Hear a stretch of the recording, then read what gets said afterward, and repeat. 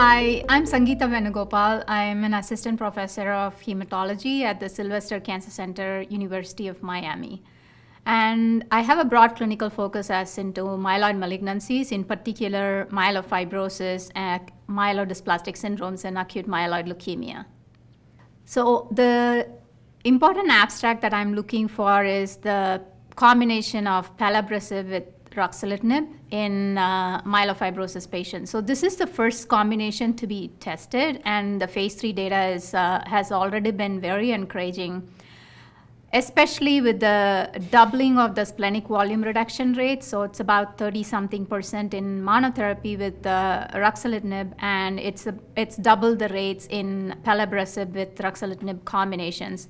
And there is an encouraging trend for total symptom score improvement as well with the combination. So this is a big win for the field, and I'm so looking forward to the details of the data.